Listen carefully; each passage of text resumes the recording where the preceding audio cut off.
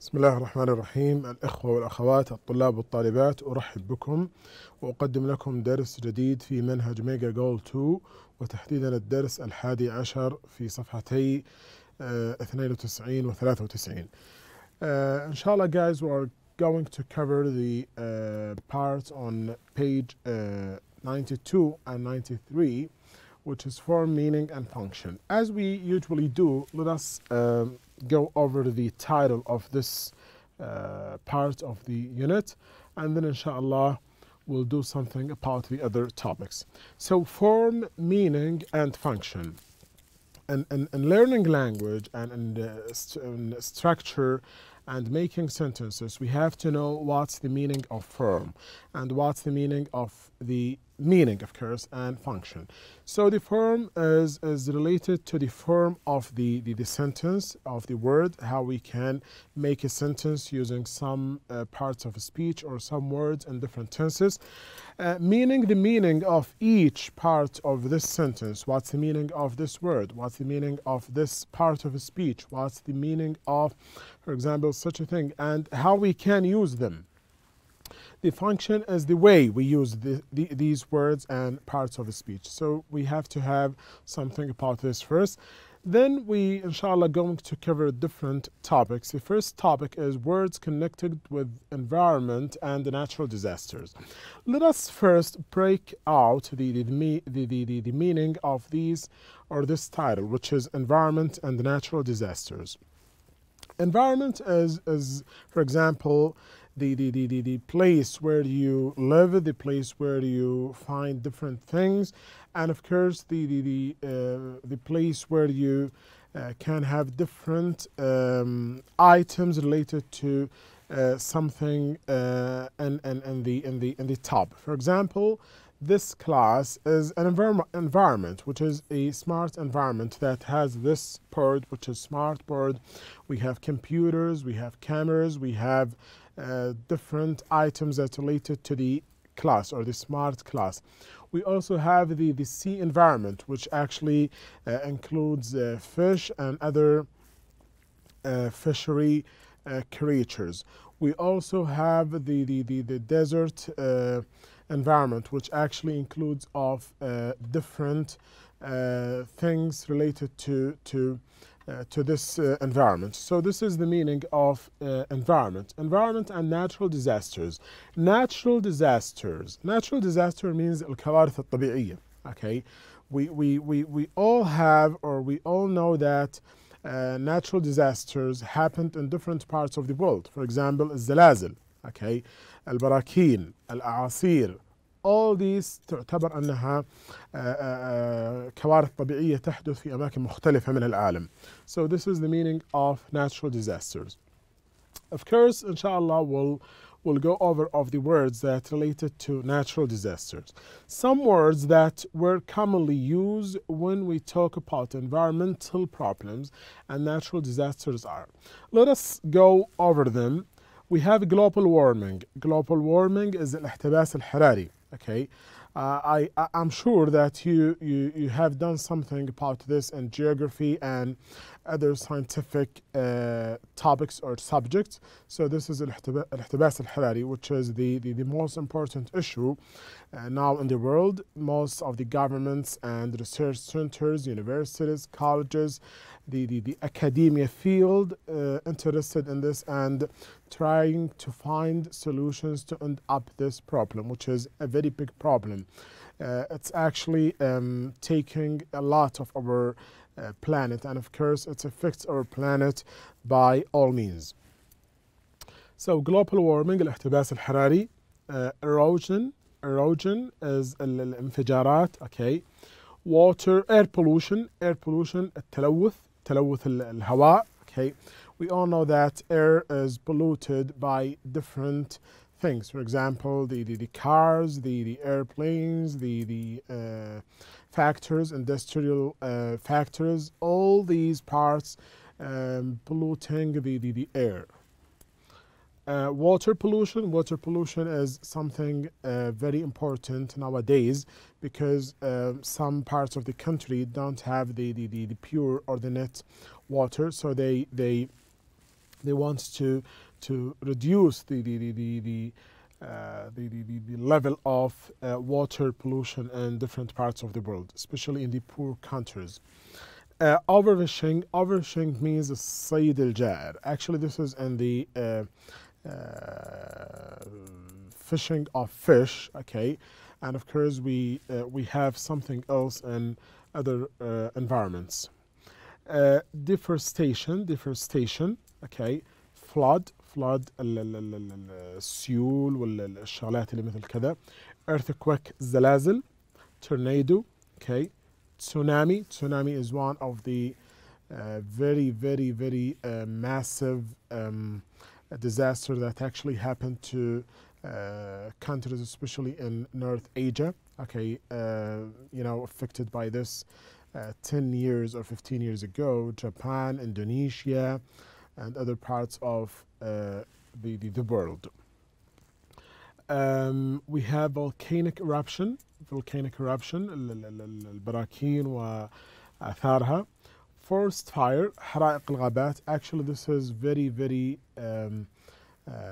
famous in Australia, and 3 months ago Australia was one of the most countries that affected by forest fire, and actually people, houses, animals, different creatures affected by forest fire. So this is the forest fire. We have damage. Okay, damage can be in different parts of the environment. It can be in different parts of the environment. Threaten is to تهديد. Of course, global warming is threatening the world. Rescue is to save. Okay, is to have someone or something safe. حماية. Okay, protect also. حماية. Okay, hit, research. Okay, so all these words related to natural disasters, connected to the environment and natural disasters. So you have to know them. News reporter. Al Gore said that there were many who still did not believe that global warming was a problem. The Japanese fishing industry assured the media they were fishing whales for research purposes. So the Japanese fishing industry assured, okay, أكدوا للميديا الإعلام that they were fishing, أنهم كانوا يصطادون الحيتان whales for research purposes, لأغراض بحثية وليس فقط للاصطياد. إذن هم يستخدمونها ويأخذونها للأغراض البحثية لعمل أبحاث عليها. The National Weather Service has reported that a tornado will hit the west coast at 4 p.m. today. So the National Weather Services اللي هي هيئة الأرصاد الوطنية أكدت أنه التورنيدو أو الإعصار okay will hit the west coast الساحل الغربي في تمام 4 مساء. So this is something about the words connected with the environment and natural disasters. Now we'll go to another part of the form, meaning, and function, which is negative questions. First of all, guys, let me talk a little bit about the making of sentences in English. So the English sentence basically contains of subject, verb, object. The subject can be a noun, for example, Ahmed, Khalid, Mark, Peter, and of course it can be one of the nouns around us, for example, glasses, thobe, shamar, room, house, home, car. All these are nouns, can be used as subjects. Then we have what we call the verb, which is it's either a helping verb or a main verb. We have main verbs in English. We have, for example, touch, talk, speak, ride, go, come. All these are main verbs, and of course it can be in different tenses. It can be in progressive, it can be imperfect, and of course it can use widely in these sentences.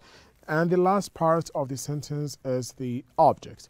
So this is the general speaking or the general form of the English sentence, and of course we can have details in the sentence itself. We can have adjectives, we can have adverbs, we can have many parts of speech within the sentence, but generally speaking, the sentence contains of subject, verb, object. So this is an introduction to go over this part, which is the negative questions.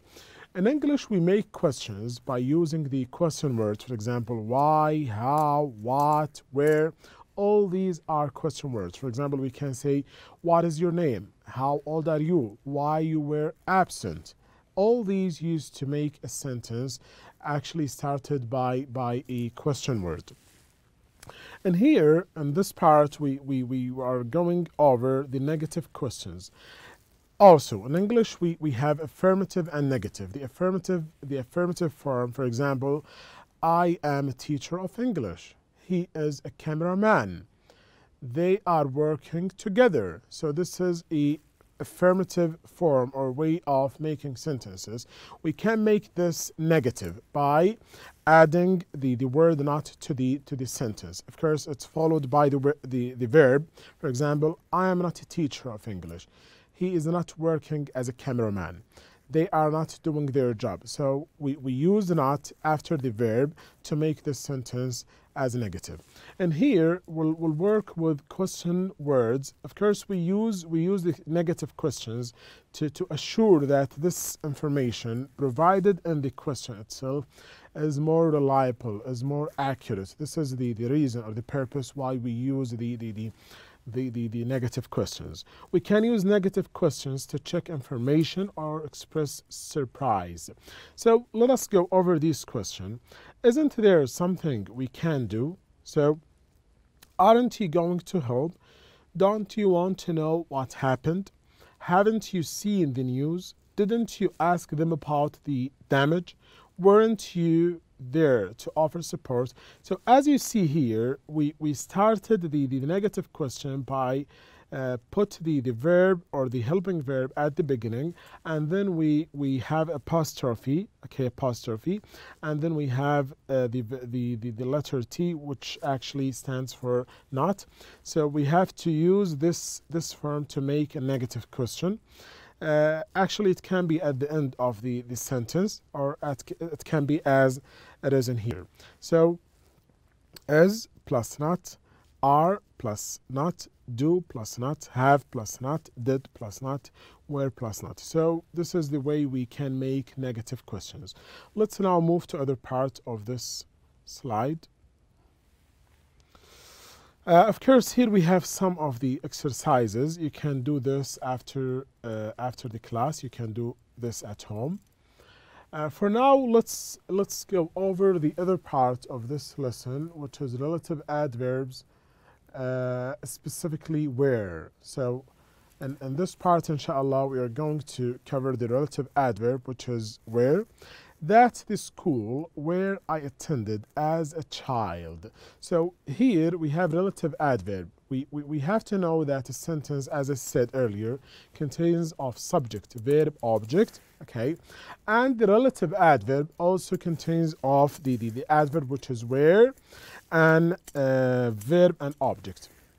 When we say adverb, we mean either adverb of time or adverb of place. So here, inshallah, we're focusing on the adverb of التايم أو البليس. Okay, يعني احنا نتكلم عن الادفيربز هي الظروف أو الأحوال لما يكون ظرف مكان أو ظرف زمان.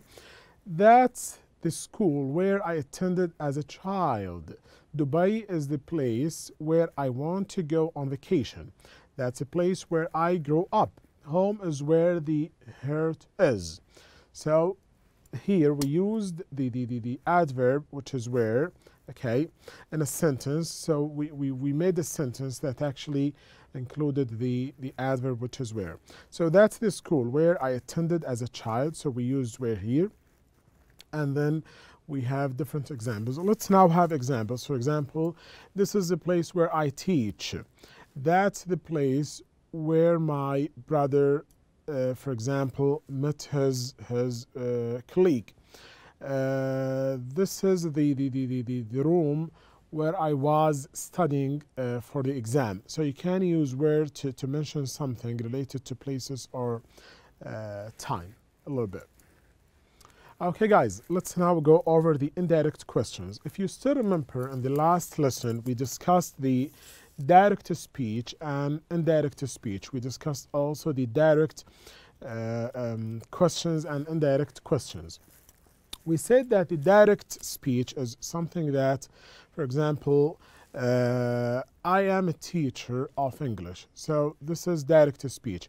When we want to make this speech indirect, we have to use some steps to make this sentence indirect. For example, we said that we have to use the verbs, for example, ask, say, and its past form, for example, said or asked, to make this sentence indirect. For example, the sentence I gave you earlier, I am a teacher of English. We can, for example, make this as a indirect speech by saying the teacher said that he is a teacher of English. So this is the indirect speech. And here, of course, we have the indirect question. We use indirect questions when you ask for information. There is no inversion of the subject and verb in indirect questions. So this is the purpose of using indirect speech, which is when you ask about the information. Direct question: what is the name of the street? Where is the nearest bank? When does the store open? Where can I get good pizza? So all these are direct questions. We want to move them or to change them into indirect questions. Do you know what the name of the street is? Do you know where the nearest bank is? Do you know when the store opens? Could you tell me where I can get good pizza? So we used do you know in all three sentences, and then we used could and in the last sentence to make the indirect questions. We have expressing agreement with so, neither, either, to. Here we have 1, 2, 3, 4 words that actually used in speaking and writing too. So we have to know a little bit about them. We use them widely. Use so and to when you agree with an affirmative statement. So put this in your mind. We use so and neither when we agree with an affirmative statement. And we use neither and either when you agree with a negative statement. So and neither used with affirmative, while either and to used with negative. Let's go over these examples. I ate at the new pizza restaurant. So did I did too.